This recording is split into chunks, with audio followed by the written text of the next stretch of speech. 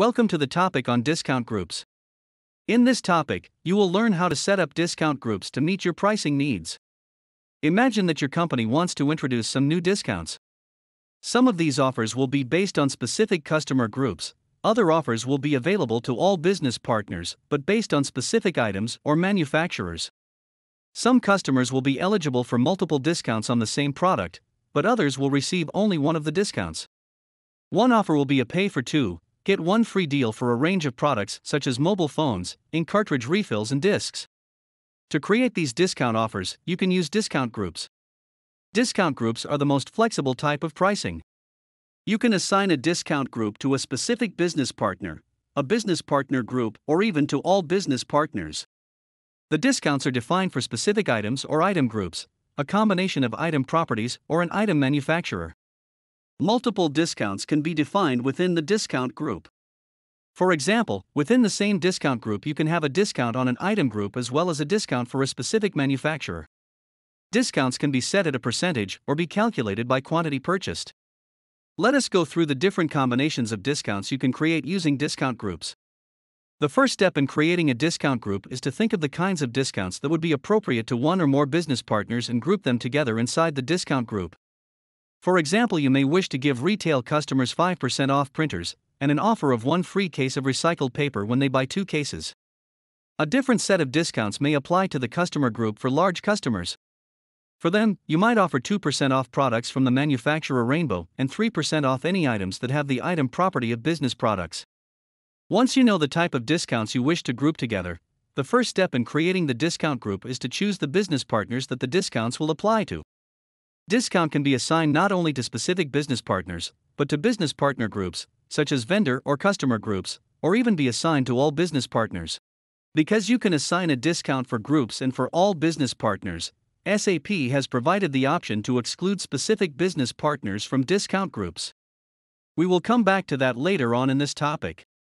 Now we will take a look at the specific types of discounts available in every discount group and how they are applied. 4 tabs are available in every discount group for defining discounts: item groups, properties, manufacturers, and items. First, we will look at item groups. The item group tab displays all the item groups defined for the company. You enter the discount you desire on the row for each item group. The default form settings show only the option for percentage discounts. However, you can add the fields for giving free items based on quantity purchased in the form settings window.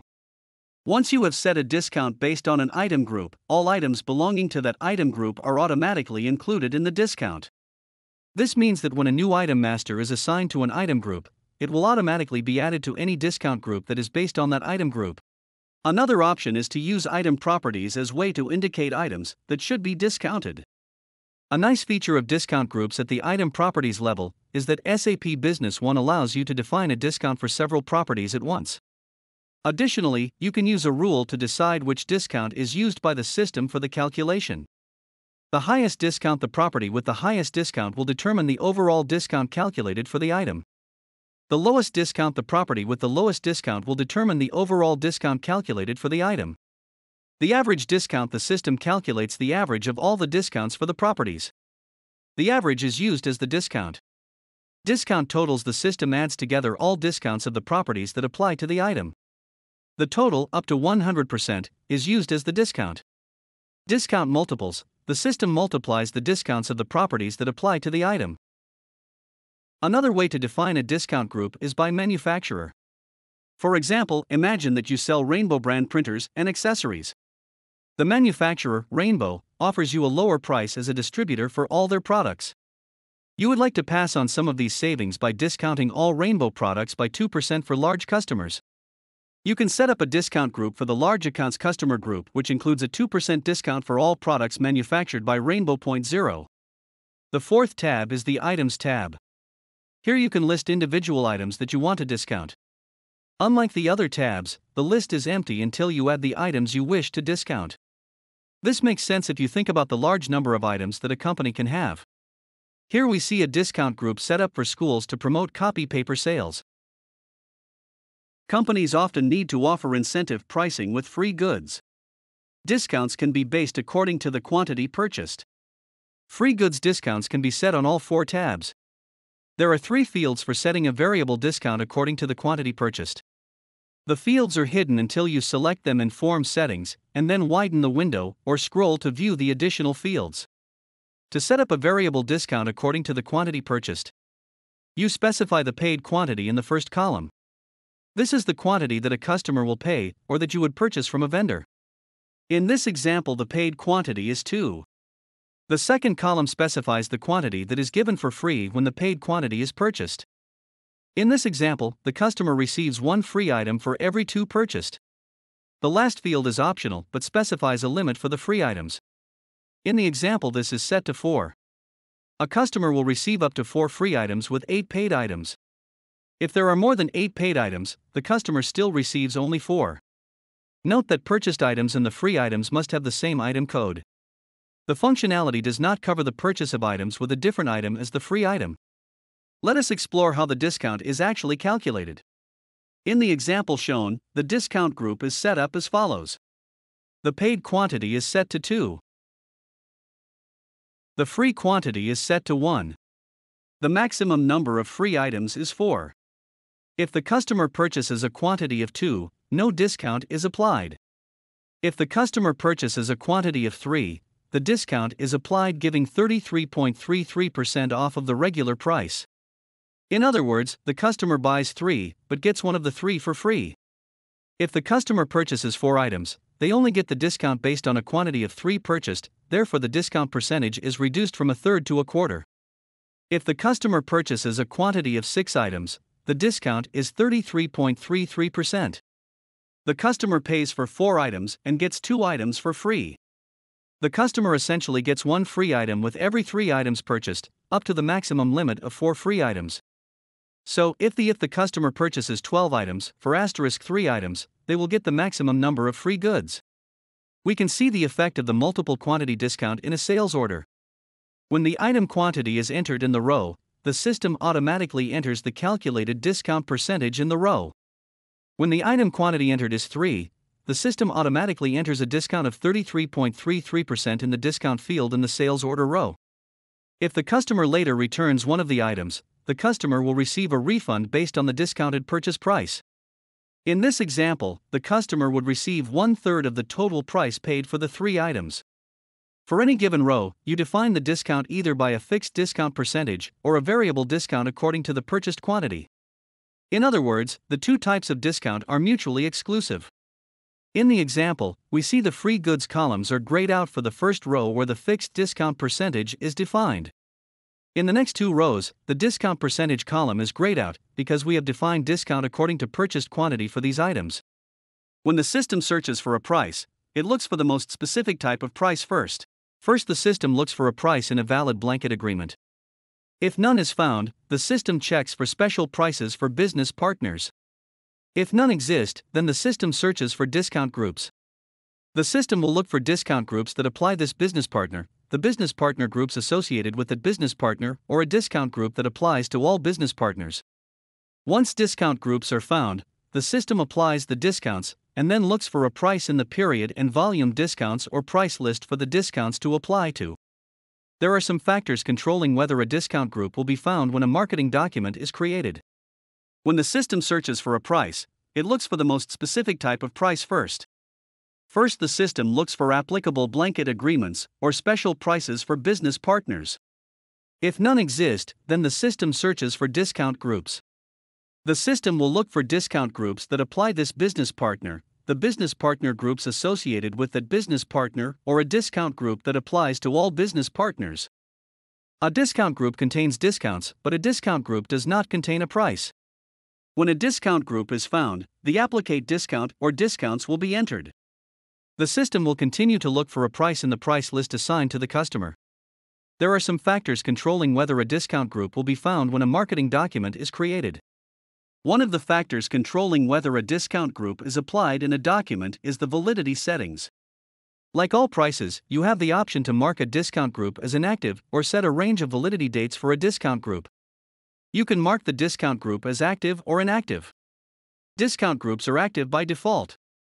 If a date range is set for an active discount group, the discount will apply to a marketing document if the document posting date falls in the active date range. Another factor for applying a discount group in a marketing document may be that a business partner or item is excluded from discount groups. Even though you set up a discount group to apply to all business partners, you have the option to exclude a business partner from all discount groups. Perhaps this customer has some very specific contractual agreements, or you perhaps choose not to apply any discount groups for new customers until they have purchased a certain amount. Similarly, you have the option to exclude an item from all discount groups, even if that item would normally be included in a discount based on item group, item properties, or manufacturer. Perhaps it is a seasonal item that you never discount during peak season sales. In any of those cases, you can choose to exclude the business partner or item in the master data record. The checkbox is located on the Payment Terms tab of the Business Partner Master Data. The checkbox is unchecked by default. If you select the Do Not Apply Discount Groups checkbox, any discount group that would apply normally will be ignored in marketing documents for this business partner. This checkbox affects only discount groups and not other special prices. Even if the checkbox is marked for a business partner, you can still set a discount manually in the header area or the row of a document. This setting does not affect discounts copied from base documents. When copying a document to a target document, the discounts from the base document are still copied to the target document regardless of what is defined in the Do Not Apply Discount Groups checkbox. For example, there could be a sales order created before the checkbox was marked for a business partner. The same checkbox appears in the item master data to exclude a specific item from discount groups. This might be useful for a seasonal item which you do not want to discount during the prime season. As with the business partner setting, you can still manually apply discounts for the item in marketing documents. Discounts from a base document are copied to the target document even if the Do Not Apply Discount Groups checkbox is set. After the system has eliminated a special price for the business partner and item in a sales document row, the system looks for a discount group. However, since discount groups can apply to a specific business partner, a business partner group, and to all business partners with overlapping validity periods, the system may find more than one discount group. In fact, even within a discount group, multiple discounts could apply. For example, if a discount group contains a 3% on an item group that contains items that are also eligible for a 5% discount by manufacturer. In all those cases, the system must determine how to apply the multiple discounts found. The way to handle the issue of multiple discounts is to set a rule for determining the effective discount. You can set the rule for effective discount for a business partner, or for a business partner group you can select one of 5 settings for the effective discount: lowest, highest, average, total, or multiplied. Lowest discount: the lowest available discount is taken, this is the default. Highest discount: the highest available discount is taken. Average: the average of all available discounts is taken. Total: the sum of all available discounts is taken. Multiplied: the system multiplies all available discounts and uses the result as the discount. When you create a new business partner record, the system will ask if you want to bring in the effective discount from the business partner group. If you say no, the new business partner will default to the lowest effective discount.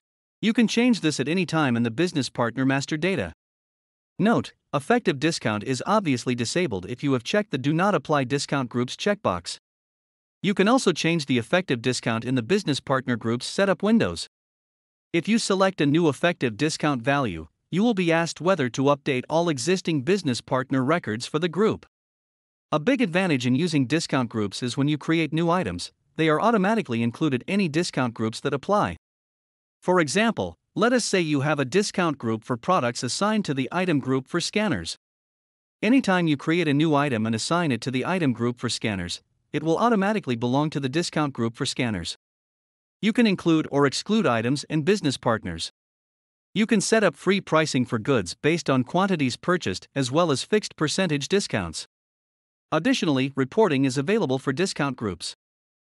Here are some key points that show the advantages and flexibility of discount groups. Discount groups can be set up for specific BPs, BP groups, or all BPs. Within a discount group, you can set discounts on item groups, properties, manufacturers, or items. If multiple discounts for properties are set in a discount group, a rule is used to determine how to apply the discounts. Discounts can be based on a fixed percentage or on a variable quantity purchased. The latter is used for giving free goods. New items are automatically added to any applicable discount groups based on item groups, properties, or manufacturers. Items and business partners can be excluded from discount groups. Discount groups can have validity periods or be marked as inactive. Effective discount rules resolve situations where multiple discount groups apply in a marketing document. Discount groups contain only discounts, not unit prices.